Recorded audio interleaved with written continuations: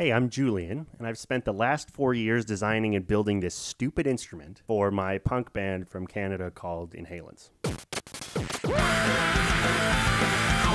The point of it is to be an all-in-one device that uses a Game Boy from the 90s as a sound source. It also controls all our song changes and effects for my vocals. It instructs our homemade light rigs and stage visuals, and probably some other stuff that I forgot. In episode 10, which was previous, we went over my prototype for the Game Boy module, which is one of several main assemblies. Since we're getting closer to the final design, I need to test all of the modules and the signal path and the fit of everything to make sure it all works before I commit to the final build with the final materials. I originally designed this stupid thing with the intention of using half-inch plastic sheets, but when I found out it was going to be more than 100 pounds if I did that, I had to switch to plywood. The problem is that the plywood I want to use doesn't come in exact half inches. It comes in 12 millimeters. Metric is obviously a better system than this filthy imperial fraction nonsense anyway, but it means I have to go through the whole design and adjust everything by 0.7 millimeters because a half inch is 12.7 millimeters. So I did that. It took way too long, much like the rest of this project. Once I got done with that, I got to work on the contents of this lower tray area. There's going to be quite a few items that I need to be always with me when I'm using the Lame Boy at a show.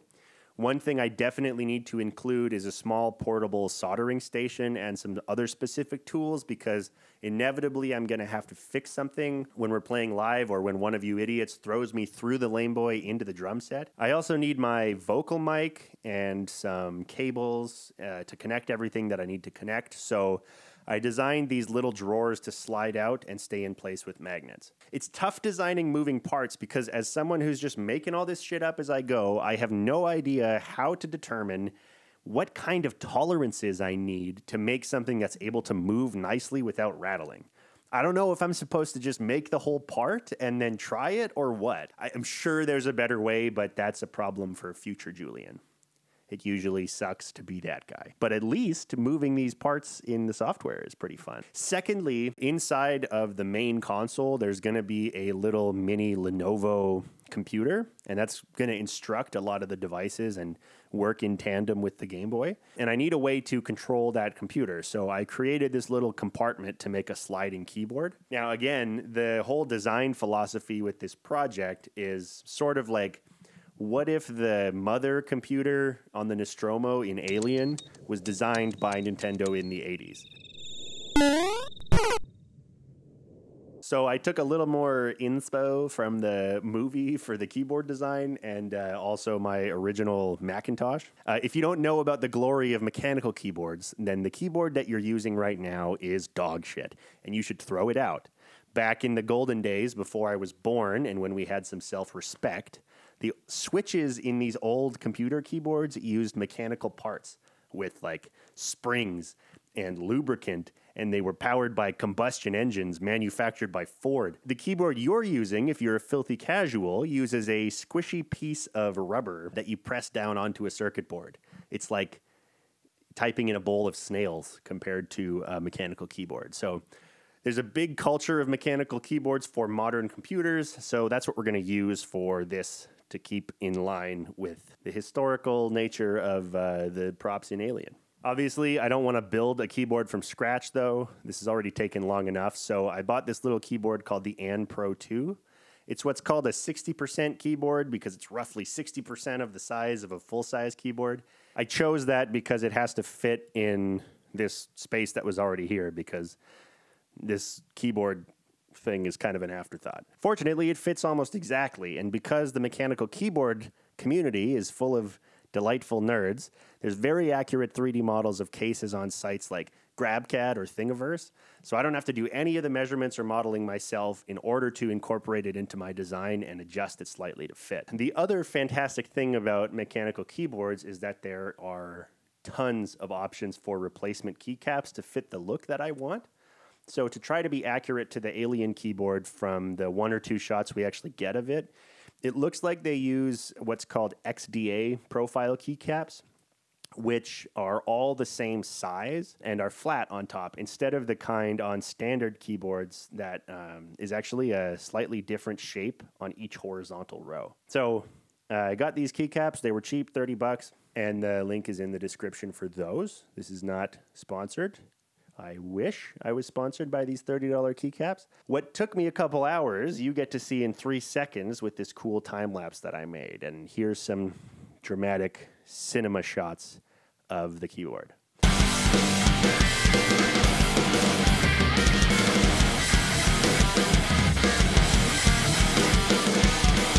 I'm not sure I'll keep these keycaps.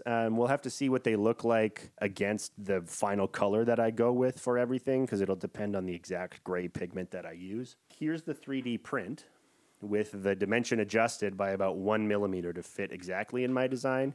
And I printed it at my local library, which has a makerspace with 3D printers and stuff. It's not even a big town, so yours might actually have that too, which is pretty cool. And it's made prototyping this stuff pretty easy. So it actually took me a long time to figure out how to do this drawer properly, and this little flappy piece. My worry with this whole assembly of the drawers and the keyboard flap is that they have to be functional, but also they're one of the primary aesthetic features of the front of the whole machine. So they have to look good and still work. If they don't sit in place really precisely, I'm going to be really annoyed. So I'm going to have them centered with magnets. One thing I have to be really conscious of when I'm designing anything really is you have to understand the limitations of the tool that you're going to use. So in this case, with the enclosure, I'm using a CNC router. The good thing about the CNC router is it's extremely precise, like 2 fractions of a millimeter. The problem is I can only cut into the surface of a sheet of wood. There's not really any great way with the CNC to cut into the edge of a piece of wood. So to get around that, in the many places I'm going to have to drill into the edge of these boards,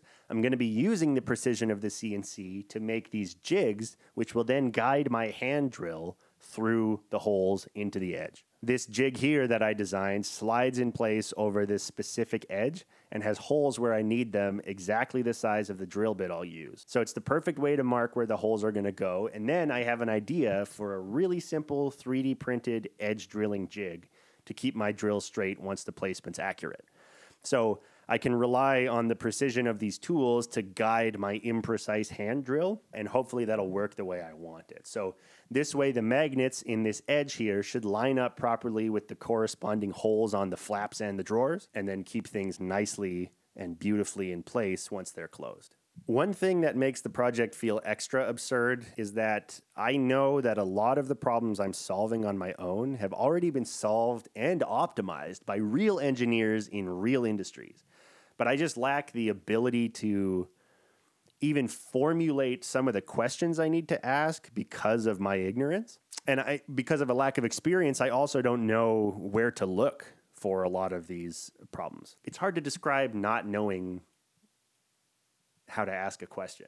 But I'm sure you've been in that situation where you can see that there's a problem, but you don't even know who to ask or how to ask a question because all the words or concepts you need are not available in your head. I really often find myself at this crossroads where I have to decide if it's going to be faster to spend 2 days doing the research on a particular solution to a common problem or a very specific engineering problem, or if it's going to be faster just to solve the problem myself, even if it's a worse solution and actually takes longer than it would have if I had done the research and just done the proper solution. So for example, when I was deciding on how to design this hinge system, I spent a bunch of time trying to figure out how to do it with these complicated European style hinges that would make it lift out with this complex action. And I even posted a long thread on Reddit asking engineers what they would do.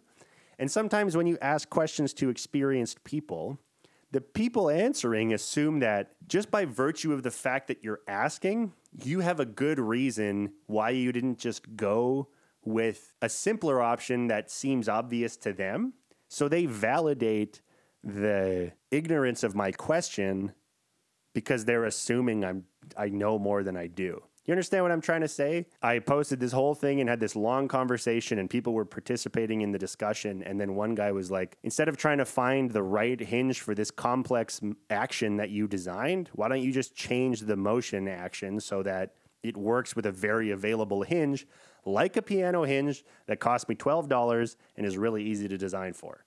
So I spent 3 days trying to solve this stupid hinge problem, and the answer was that the problem wasn't worth solving in the first place. But I think that's a normal process. The best part is no part. First principles.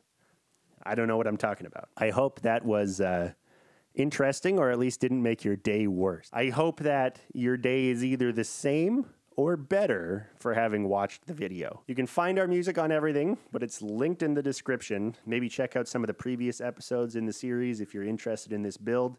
Thanks for buying an Inhalants t-shirt, and I'll see you on the next one, where I might try to make a circuit board without losing my mind, because it's really fucking confusing so far. So, see ya.